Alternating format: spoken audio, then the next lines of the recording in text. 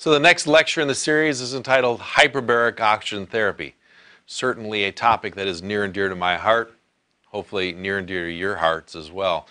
As you're aware, hyperbaric oxygen therapy is certainly an adjunctive or an advanced modality to a lot of the conditions that we manage in the wound care clinic. And we've decided to break it out and give it its own lecture title and its own lecture time rather than including it in the advanced modalities lecture, simply because hyperbaric oxygen therapy is used so widely across wound care centers in the country and is an important part of wound care practice in many wound care centers. It's a subject that really deserves a little bit more time and attention than some of the other advanced modalities that may not be used as often or as widespread as hyperbaric oxygen therapy. So in this lecture, we're going to start off by defining what hyperbaric oxygen therapy is.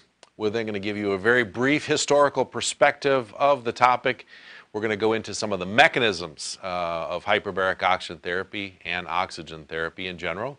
We'll discuss some of the indications, the risks, the contraindications to hyperbaric oxygen therapy. We'll walk you through the supporting literature. And then finally, we're going to close with a segment that we like to call clinical correlations.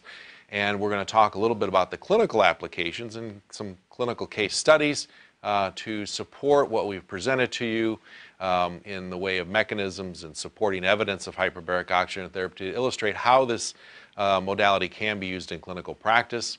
This section, clinical correlations, will be provided not only by myself, but then Tom Serena will follow with another lecture that will also follow the same path and presentation style of clinical correlations. He's going to explain the role of hyperbaric oxygen therapy in a limb salvage program. So stay tuned to that lecture that'll follow this one.